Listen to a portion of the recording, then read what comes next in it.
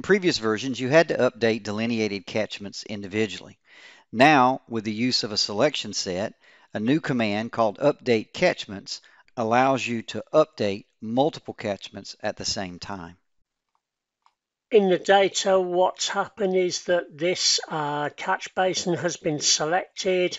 It's got a catchment that was created using catchment delineation when the catch basin was placed. This catch basin has now been moved. Therefore, the catchment delineation has been redone and the catchment area has been updated. Now the problem is that the next catch basin downstream is the catchment area for it, and this hasn't been updated. Now there's existing functionality to select a catch basin and click on Update Catchment for inlets, and that will update the delineated catchment. Update catchments is going to update all of the delineated catchments.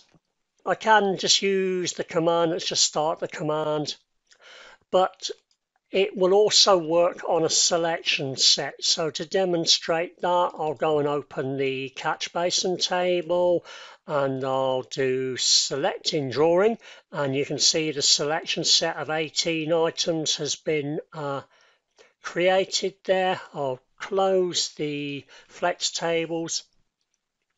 And now let's go back to the update catchments tool, click it.